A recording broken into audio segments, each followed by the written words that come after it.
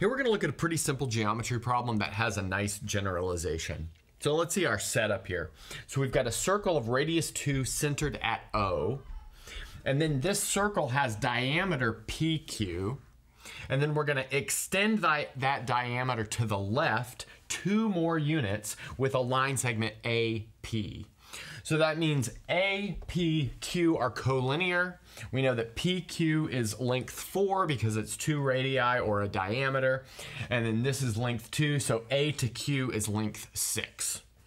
Then next what we're going to do is draw a line segment AC so that it intersects the circle tangentially. So in other words, it intersects the circle at a single point. AC is going to create a tangent line to the circle at that point C. Now here's a fact that I'm going to say right now but not stress too much, and that is that angle ACO is a right angle. So it's like kind of well known that if you have a tangent line to a circle and then you take a radii from the center of that circle to that tangent line, that's going to intersect the tangent line at a right angle. That's not too bad to prove, and I think it's well known. Okay, another thing that we're going to do is take this point C and drop a perpendicular down to this line segment AQ or AO. And we're going to call this point B. So that intersects at a right angle. Okay, good. And then our goal is to find the length of this line segment X, which I have there in green. Okay, so now let's get to it. So the first thing that we're going to want to do, which is actually going to take us all the way to this first solution, is notice that triangle OBC is similar to triangle AOC. Okay, so let's maybe talk our way through that. So notice that triangle AOC and triangle OBC, or maybe we should call it BOC, they share this angle right here, which I'll draw in purple. So they share that angle. And then furthermore, triangle OBC has a right angle right here. So maybe we could draw this as a right angle. And then triangle AOC has a right angle right here at vertex C. So they share this purple angle. And then they both have a right angle, which means their third angle measure is also equal. And so that means that by the angle theorem, they are similar triangles. But now that they're similar triangles, we can set up a nice proportion in terms of the length of their sides. And the proportion that I'm going to want to set up goes like this. We're going to have OA over OC. So the length of those two line segments equals OC over OB. Now we know most of those measurements, and the one that we don't know involves our goal X. So that's really nice. So notice that we know that OA is 4, and that's because it is the distance from A to P, which we know is 2, and then it's a radius of the circle, which we also know is 2. And then OC, well, that's a radius of the circle, so that's going to be 2. So we know that equals OC, which is 2. And then let's look at OB.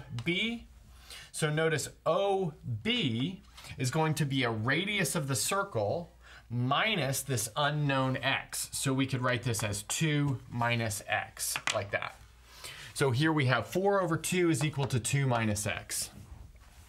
But, you know, by cross multiplying and simplifying this equation, this is pretty easy to solve. So notice that's going to give us 8 minus 4x equals 4.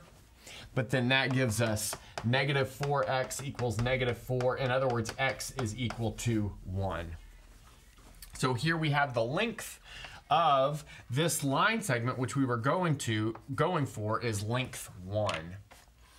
Now, this is not super interesting in its own right, but what I want to notice here is that if I take the length of this line segment A to B, so that means that the length of the line segment AB is equal to 3, and I want to compare that, so compared with the length of the line segment AP and the length of the line segment AQ. So notice we know the length of the line segment AP is equal to 2. So let's go ahead and write that in there. And the length of the line segment AQ is equal to 2 plus 2 plus 2 is equal to 6. So the real question here is, what's the relationship between 3, 2, and 6? And the really nice thing is that is the harmonic mean. So let's recall that the harmonic mean, well, I'll let you guys look up the definition, but suffice it to say the harmonic mean of 6 and 2 can be written like this. So it's going to be 2 over 1/2 plus 1/6. So that's the harmonic mean of two numbers. Notice you take the reciprocal of the sum of their reciprocals, and then you multiply by how many ever numbers you're taking the harmonic mean of here. But now notice that we can simplify this. Maybe we can multiply the numerator and the denominator by 6 to simplify the fractions. That's going to give us a 12 in the numerator. Then in the denominator, we'll have 3 plus 1, which is equal to 4. So what we have here is the length of this segment AB is the harmonic mean of this line segment AP and AQ. So this gives you a nice geometric construction for the harmonic mean of two numbers. Okay, so I'm going to clean up this simple calculation, put some arbitrary numbers in here, and we'll see this happen generally. Okay, so I've added some generality to my picture. So I've made the distance between A and P equal to little a, and the distance between A and Q equal to little b. And what we observed via example on the last board was that the distance from A to B was the harmonic mean of those two distances, so AP and AQ. And so if this is true in general, then that means this distance from A to B should be the harmonic mean of little a and little b. So let's go ahead and make sure that's true. So I filled in some more parts of this. So notice if we have this big distance right here is B, then that means the diameter of this circle is B minus A, which makes the radius of this circle B minus A over 2. So that's good to know. And now we can use the same argument that we did on the last board via similarity of triangles to get this proportional. Now we use the same argument that we did before. Now the argument that we used before still stands, so we have the similarity of these two triangles. And that implies the proportionality of these line segment lengths. But now these have different values, kind of more general. So let's go ahead and input in our new values into this proportionality equation. So we have OA. So notice O to A is going to be a radius of the circle plus A. We know the radius of the circle is B minus A over 2. So we've got B minus A over 2 plus A. So again, that's OA. And then we've got that's over OC. So let's notice that OC, well, that's a radius of the circle, which we just know is that B minus A over 2. So let's write that as B minus A over 2. And then we have that is equal to OC, which is another B minus A over 2 over OB. But notice OB is going to be a radius of the circle minus X. Just like it was before, it was 2 minus X, but now it's B minus A over 2 minus X, like that. Okay, good. Now, maybe we can get rid of some of these denominators in the denominator and numerator. In other words, these complex fractions. We can do that by multiplying the numerator and the denominator on both sides of the equation by 2. I think that's just going to simplify it a little bit. So let's see what that gives us. So over here in the numerator of the left-hand side, we're going to have B minus A plus 2A, so that's going to be B plus A. So that's what that reduces to.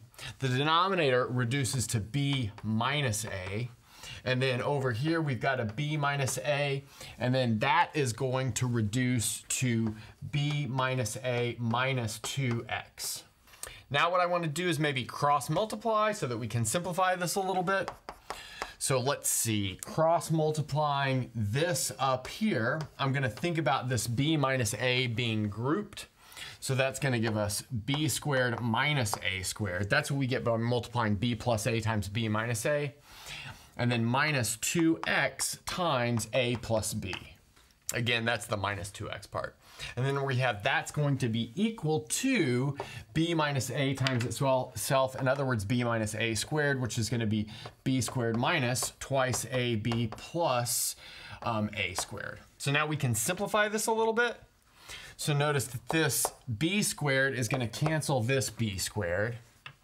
And then we can maybe add an a squared to both sides of the equation, and that's going to give us something like this. We'll have minus 2x times a plus b equals, so that's going to be 2a squared minus 2ab.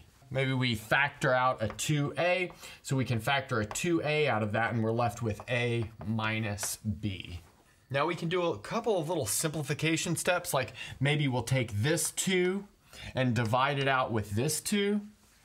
And then next, we'll take this minus sign, turn it into a plus sign by swapping this a minus b to b minus a, which b minus a is a little bit more natural here because we see that b is larger. But now we can distribute this a through to both of these terms and then divide by a plus b, and that's going to leave us with x equals, so it's going to be ab minus a squared over a plus b.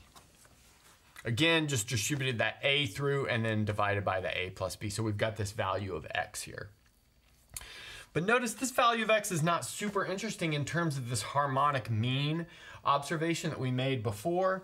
We really want to know the length of this line segment AB. So capital A, capital B. So notice the length of this line segment, capital A, capital B, is equal to A plus X, because we go distance A and then distance X.